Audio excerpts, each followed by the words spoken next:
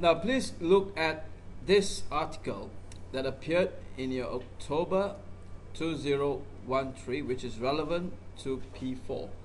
Now it's about the second part here actually.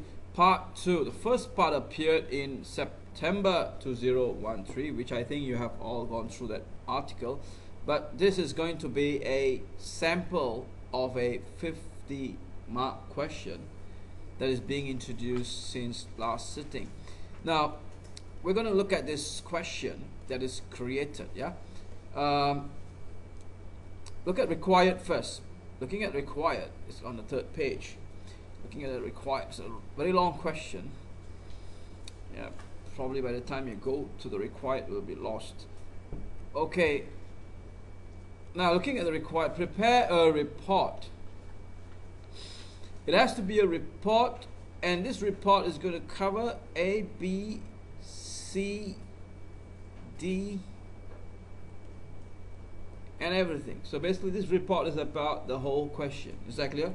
This report is about the whole question that's going to be giving you 50 marks, and there will be format marks for structure and presentation.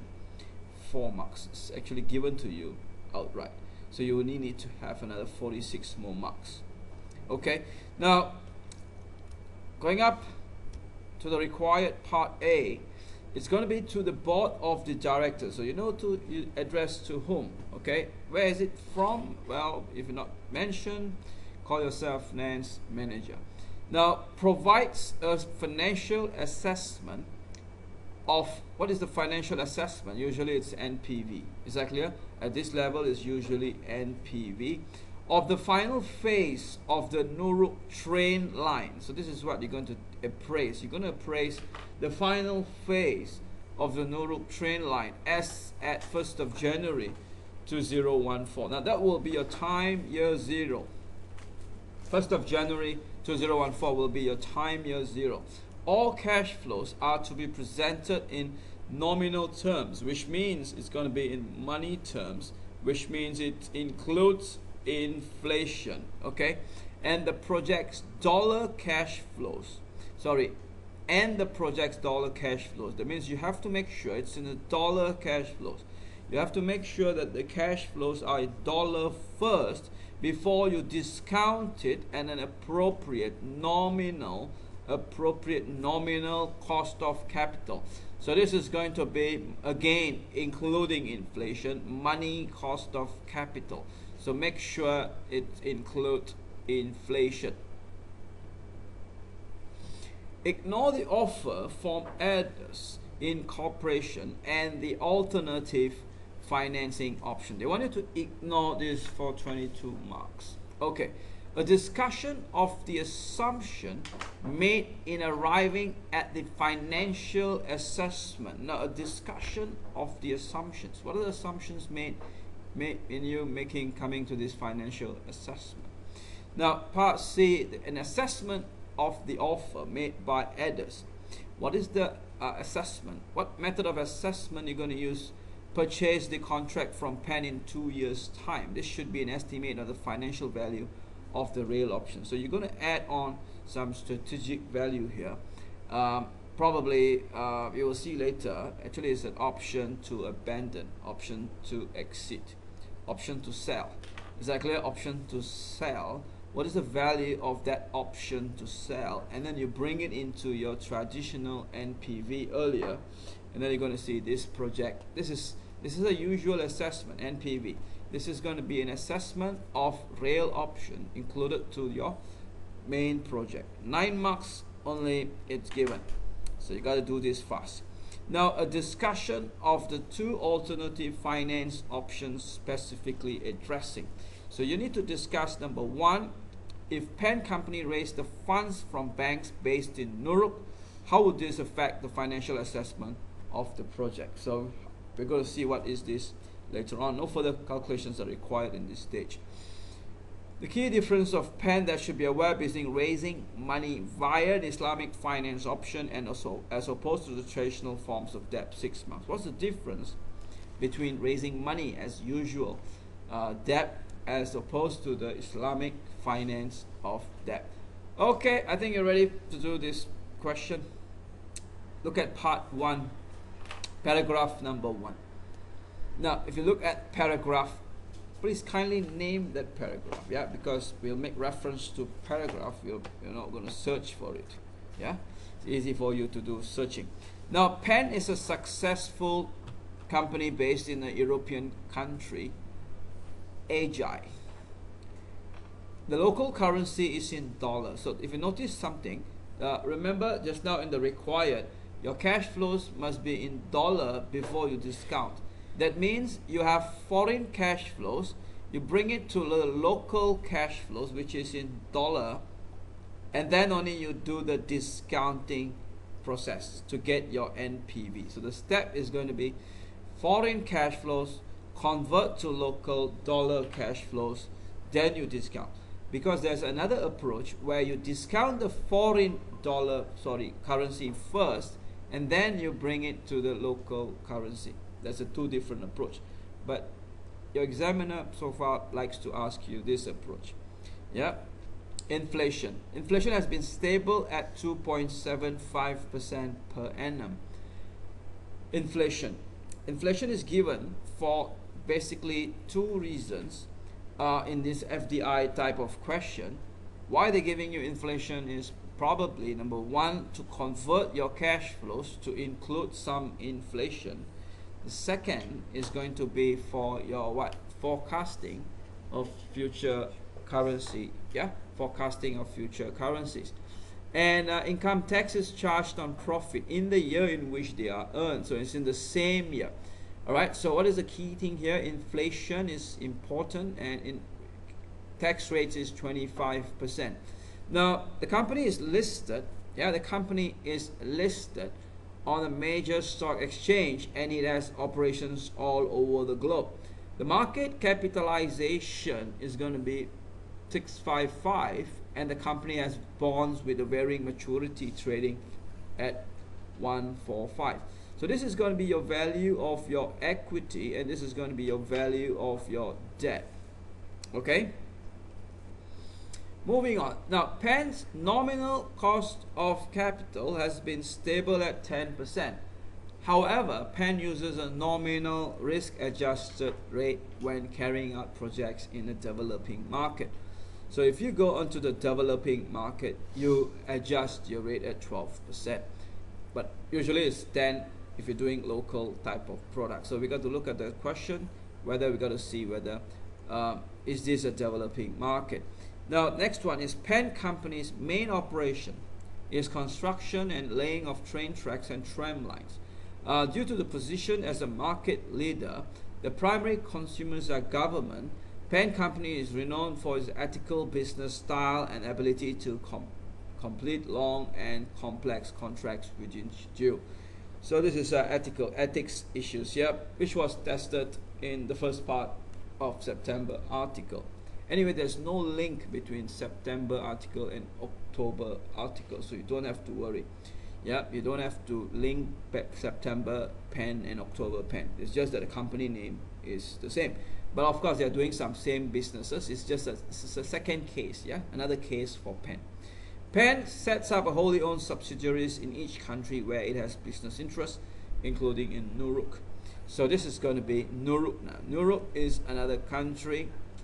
Nuruk is a fully fledged member of Eurozone and shares a border with Acca. So this is actually a neighboring country with Acca.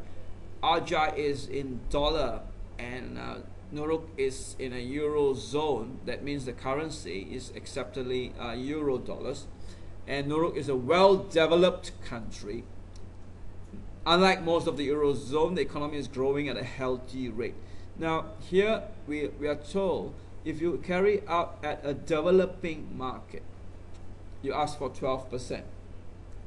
12% is if you're developing market. Now in this paragraph, if you notice, it's specifically mentioned Nuruk is a well-developed country, so it's not a developing country.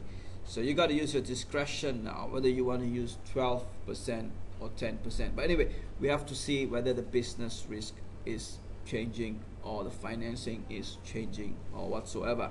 Now the second part 6 paragraph is the primary reason for Nurulk's current economic state is the low level of taxation. Income tax is charged at 20%. So they're saying that the reason why they are doing very well is the tax is very low, 20%. And just now in paragraph number 1, we are told that Penn is in Acca and is charging 25%.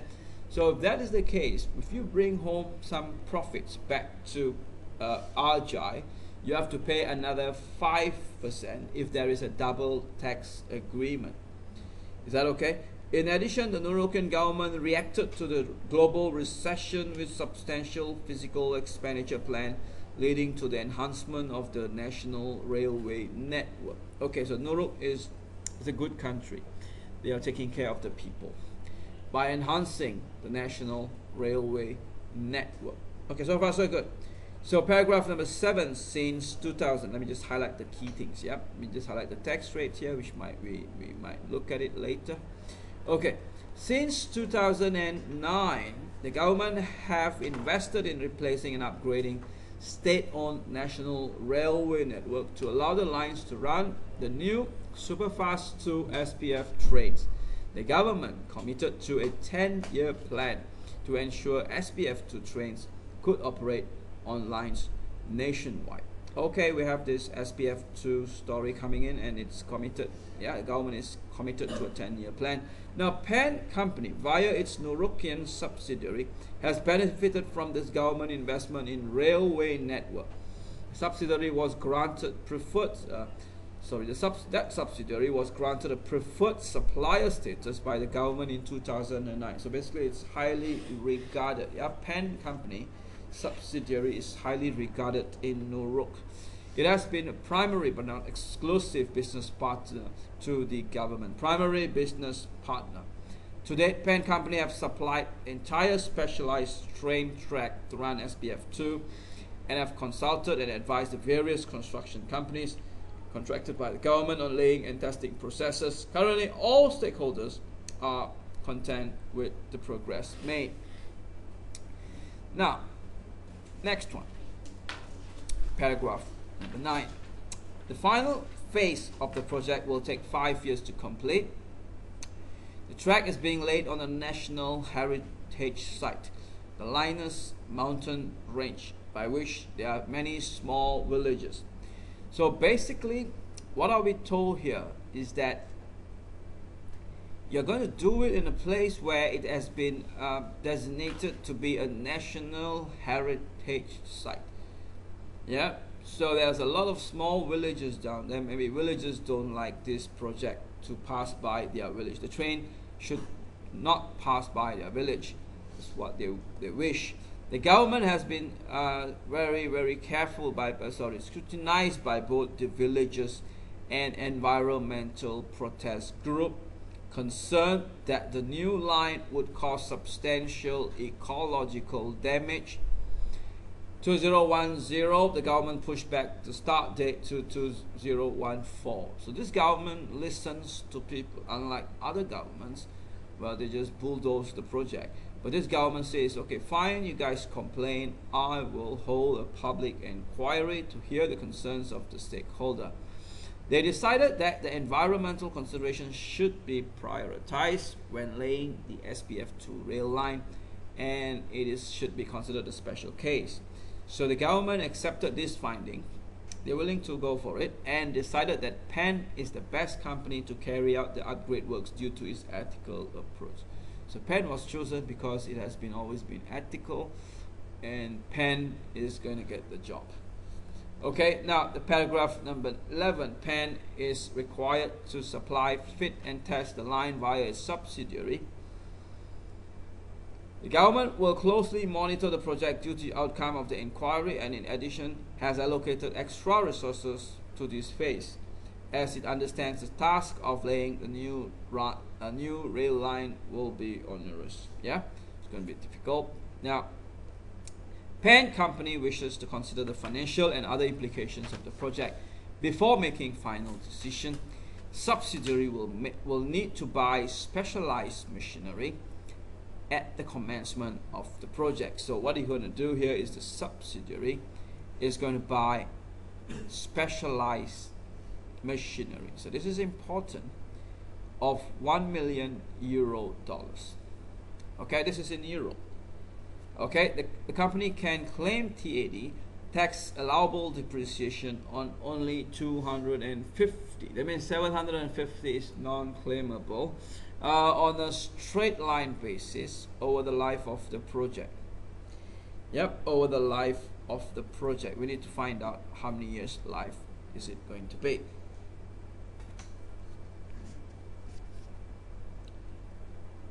Okay.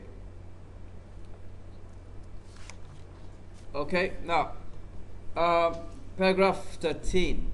Penn Treasury Department believe that the financial investment, let me bring up my financial investment, will not alter the company's gearing. This is a key word to stress that you don't have to worry about APV. Yeah, no APVs here. Nor will the project affect the business risk profile. So they're stressing that this will not affect the business risk profile. That means your gearing is not changing. Your business risk profile is also not changing. That means I'm going to go back to paragraph number 2 and I'm going to decide my discount factor now. I'm going to go back to my paragraph number 2 and I'm going to say my discount factor is going to be simply 10%. Is that clear? So this is simply, it's going to be 10%. Now, going back to this paragraph 13, however, necessary amount of funds to purchase the machinery will have to be raised in Argentine dollars via the financial market. That means they are raising the money in the financial market in the same proportion with their current financial structure. Okay. One key stipulation of the public inquiry was to specify how many meters of line could be laid each calendar year. Now this is in meters. Don't worry if you don't like meters, just change it to units. It sounds like units, but actually it's meters. It's number of units. Yeah, you are going to do for a period of how many years?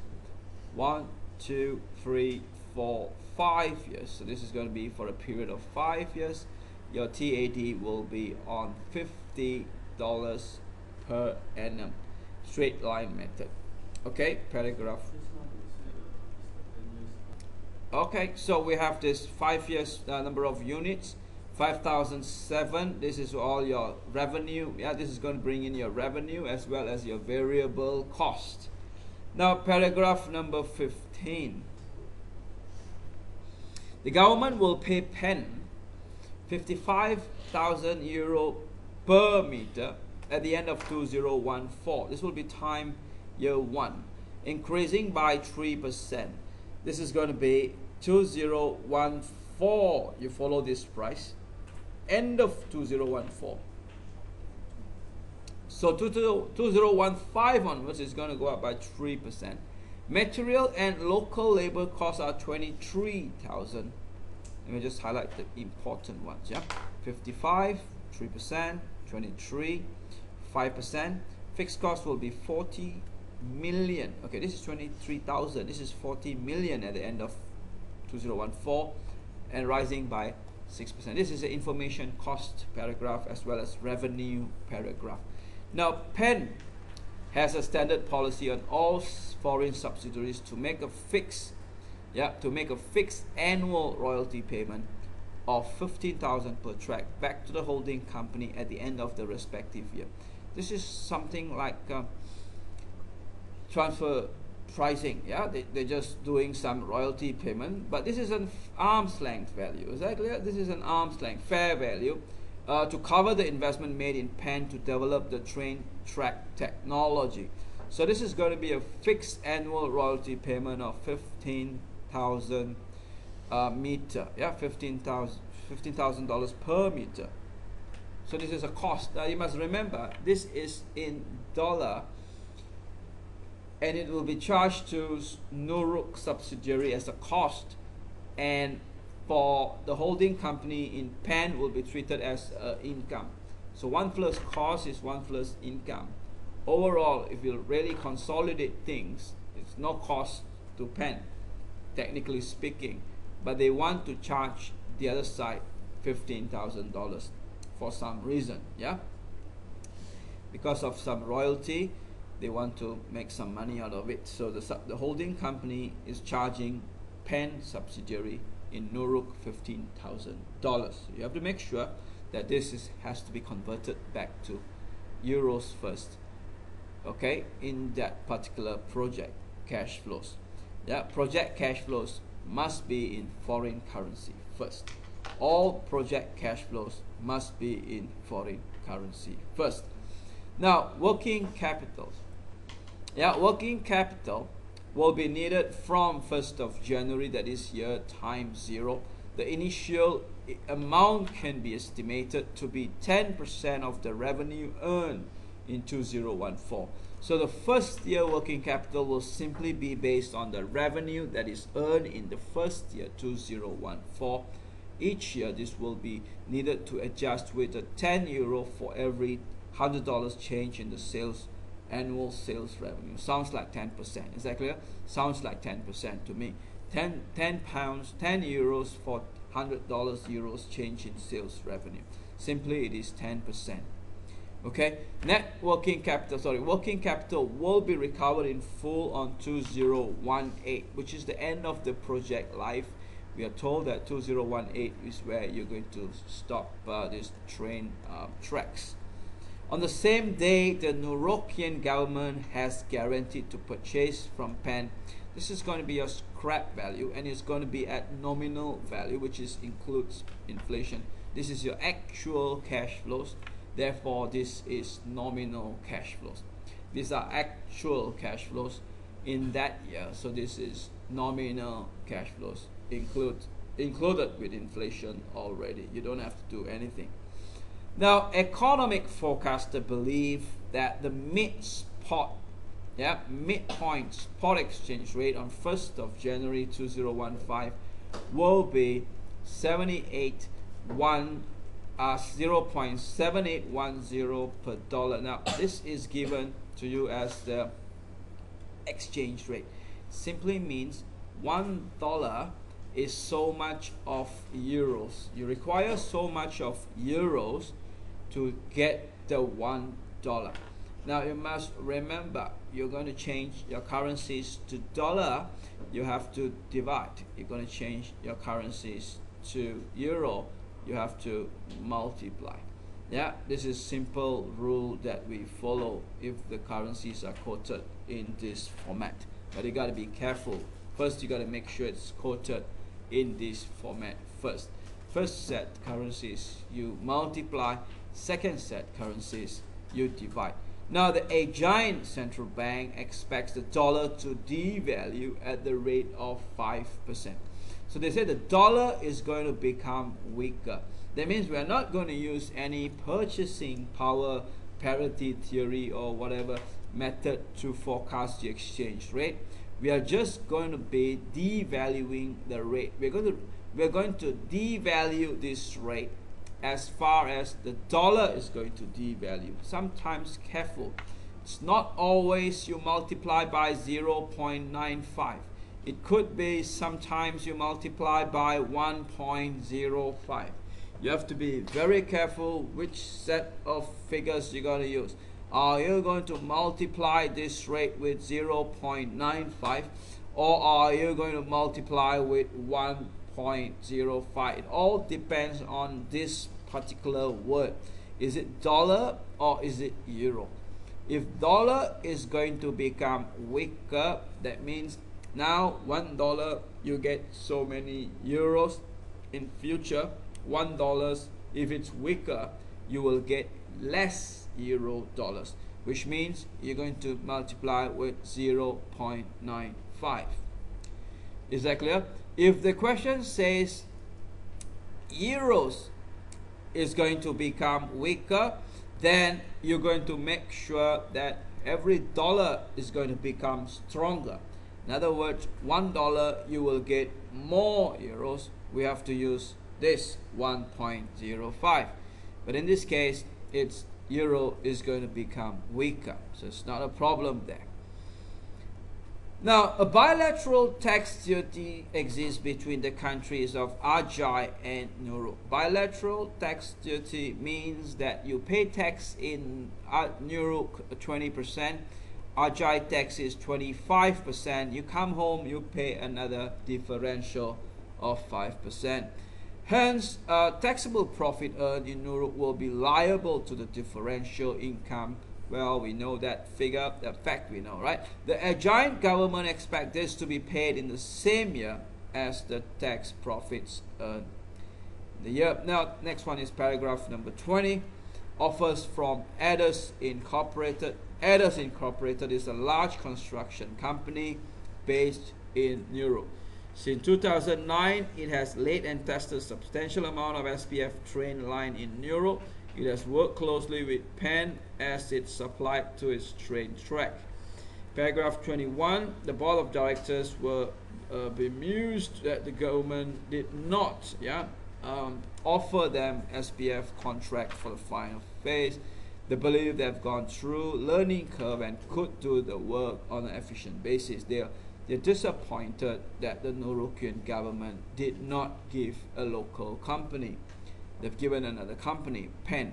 The board of directors of this Acca company, yeah, that sounds like it, decided to approach Penn and give them a one-off offer, 1,200 million to purchase the contract from them in 2 years' time, which is December 2015. This is an offer for them to exit. They're giving an option to Penn to sell. The lawyers, however, have advised them that the Naurukian government has not expressly precluded Penn from exiting the contract early. That means Penn's lawyer says you can exit early if you want, but advise Penn to consider the ethical issues if they decide to do so. So they say you can come out, but you're going to spoil your name. People give you, but you're going to give another person, and you come out. It's not a nice thing to do. But what are the implications? I think that is one of the part that we're going to discuss. Now, the next part here is going to be your alternative sources of finance. The Chief Financial Officer, CFO of Penn, has concern about the substantial initial investment required to start the project relative to Penn's market value. The company's financial advisors agreed with the CFO and are suggesting two alternative methods of raising funds. Now, this is a substantial initial investment needed. The investment that you need is going to be in paragraph number 12, 1,000 million in paragraph number 12. If you look at it there, it's equivalent to 1 billion euro dollars. Yeah, you need 1 billion. So this is suggesting two methods. Anyway, they tell us here, euro 1,000 to be raised by a 5-year 6.25 syndicated bank loan. Now, syndicated bank loan, since the amount is big, one bank can't give you the money. They don't want to risk giving out all the money. So what the banks will do is, if you go to bank A and you ask them 1 million, they'll say, okay, we'll arrange for a syndicated bank loan. This bank will liaise with other bank to give them the funds. Is that clear? So basically, this flow will be like a middleman for all the other banks and give you that money of 1,000 euros. Okay, but anyway, it's a bank loan. It's a simple bank loan. It's just that many banks are giving you this loan. Full stop. Penn's company advisor believed that a number of Naurukian bonds would be willing to participate in such a transaction. They also believe that they may be able to persuade the Nauru government to provide a subsidized interest rates of 4% per annum on the element of this loan. So they said this is going to be, they said that they also believe that they'll be able to persuade the Naurukian government to subsidize the interest at 4%. So what's going to happen if they subsidize? To raise Second part, to raise the funds on Islamic finance in the form of sukuk bond, which is very popular nowadays. You can read newspapers every day. There are some companies issuing sukuk in our country. Now, these advisors feel that the project characteristics are within the Sharia law regulation, and this would give Penn company access to low cost of finance. So this is, I think, the last part of the question. Exactly, some written bits of it. We'll see that one later. But now what we're going to do is we're going to see how to go about doing the report.